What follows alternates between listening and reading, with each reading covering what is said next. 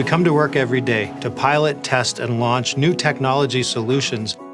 Real-time ID check is the latest technology example where we at Uber are constantly developing and testing new solutions to predict, prevent, and reduce security risks in ways that weren't possible before. It's through this partnership with Microsoft that we've been able to develop this technology quickly and ensure that every rider and every driver has an excellent experience. Real-time ID check is a prompt that appears in the driver's app, asking them to take a self-photo. We can do a check in real time to make sure that that identity of the person who took the picture matches the account holder who's been approved to drive. Doing that serves a couple of purposes. Drivers know that their identities and their accounts are being protected, and riders know that the driver who they're with has been screened. Jen? Evan? Yeah. Hi. Real-time ID is a smart technology.